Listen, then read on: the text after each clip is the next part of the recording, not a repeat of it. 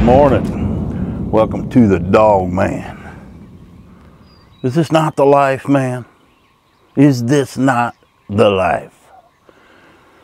Sitting out on the upper deck. It is very foggy this morning. You can't even see the forest. But I can hear them cicadas already firing up. And you're going to hear Waddles. Yeah, Waddles gets up early. He expects me to be out there with a scratch. And then they're in the habit of now they're in the habit of having fresh clover every morning. Yes, chickens can get spoiled too. I don't sit out here enough. In the summer, you know, the sun rises right here. There it is, about right there. And it goes like this right over the deck.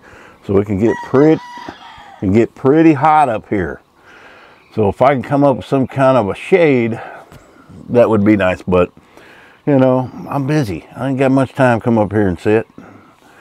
And speaking of busy, if you saw yesterday's video on this channel, you've seen my new plans to add an addition to the cabin, which would be right over there. I'm going to make a video today on the other channel, not about that, but I will take the time to show you where I plan to put this and how I'm going to do it. Now, this is down the road. Hopefully by this end of this summer we got something going, but it's going to have to be custom built, and that's probably going to take at least probably 8 weeks. But in the meantime, the dirt work needs to get done. This whole side over here, and I've got a stump I got to get out of there. Got to get that leveled. Now, a few people ask, why don't I put it over on the other side where the dog's yard is? Well, number one, it's the dog's yard. You know, they're going to be around a couple more years, I hope. I don't want to put any kind of a change like that on them. That's always been their yard. Well, that's one reason. The other reason is the sewer pipe runs right through there. I would have to put it off the dormer on that side, which is the bathroom and the pantry. And there's really no spot to put a door to go to it, because you got the electric pole and all the electric right there. The electric is buried underneath in that little alley. And your sewer line and septic lines all run through there. And I do not want to cover them up.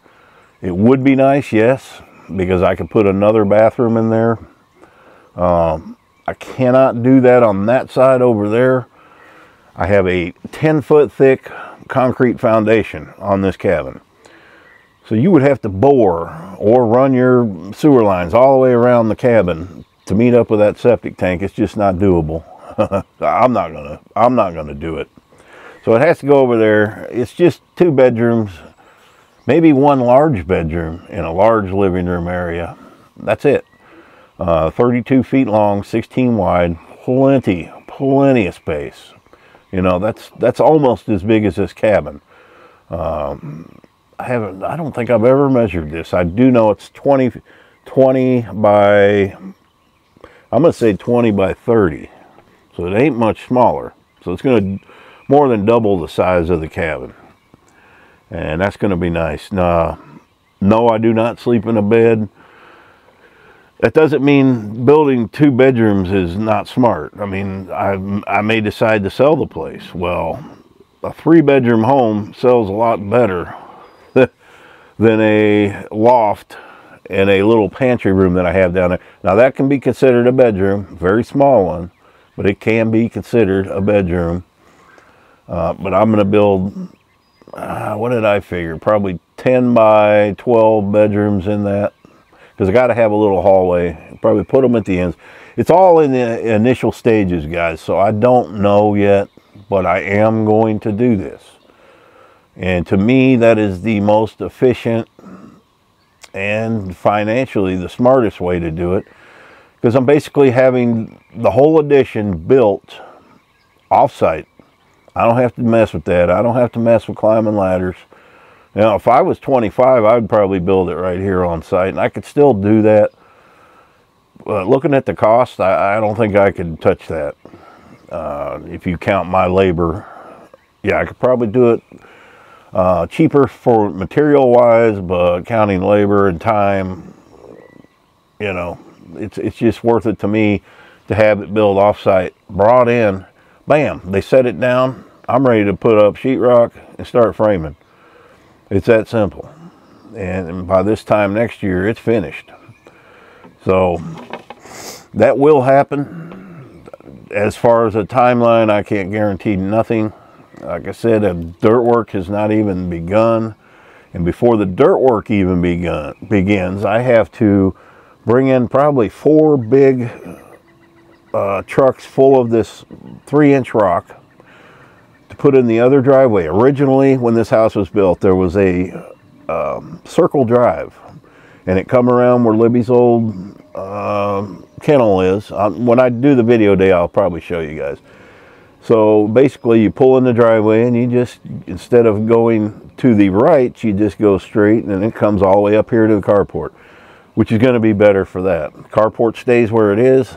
Kind of wish it wasn't there now, but it's where it is, and you know, we can work around that. So I'm just putting a leg out from the cabin.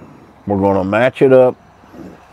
You know, when I'm done, hopefully you're not going to be able to tell that it was brought in and it's a manufactured building.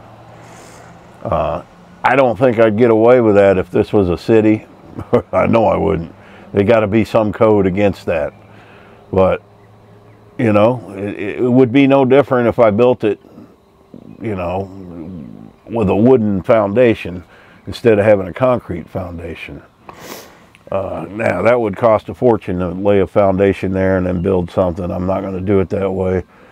So I can have that built. I'm going to have it built by Dirksen because they have good quality buildings. That building behind me is a Dirksen. I'm going to put all the extra stuff in there. The 3/4 inch plywood for a floor. That's got to be a mandatory thing there. So it's going to be built right. So enough on that. Like I said, that's down the road. That gives me time to finish my kitchen, finish other things that I have going on around here. We're going to hit the 90s today, so we're starting to get in that part, you know. I don't think it's going to be a hot summer. I really don't. I think it's going to be a pretty mild summer. Usually when we have a spring like this, you know, it means it's going to be mild. But, you know, a couple years ago, it was already close to 100 this time. And it's cool right now. It's in probably 57 degrees out here. Yeah. So stay tuned. I'm just one man. I don't bring in people. I don't bring in other channels to do work parties and stuff like that. I do it myself. When you get into doing that, things don't get done the way you want them to get done. It's just when you organize something like that, things get rushed, and I don't want that. I've never been like that. I like to do everything on my own.